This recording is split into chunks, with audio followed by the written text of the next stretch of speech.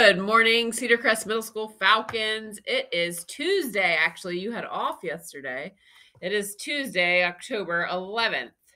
I want to read yesterday's positive message routines.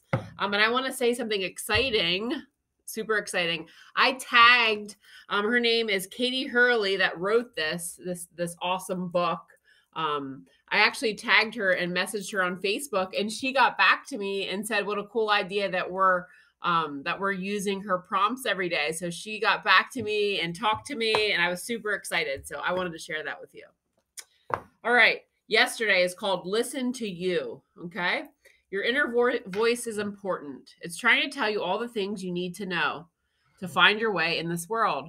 Listen to it. Others will always have opinions and advice on what you should do to reach your dreams, but your inner voice knows you best. Trust your gut. That is so important throughout your life. That gut feeling you have, it's usually always right. So trust yourself before others, right? You know what's best for you. Follow your own lead. You can guide yourself to your own happily ever after. I love that. All right, message for today. Change your mind for October 11th.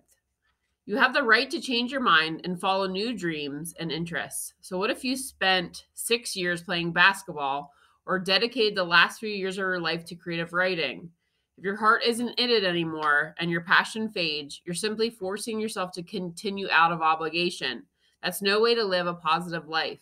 Part of life means readjusting and meeting new challenges. You won't find your new thing until you're willing to take the chance. Go for it. Change your mind.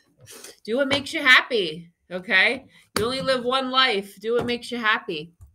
All right, trust your gut and do what makes you happy, okay? That's the two keys to a successful life. All right, I hope everyone has a fantastic Tuesday, and I will see you around. Bye, guys.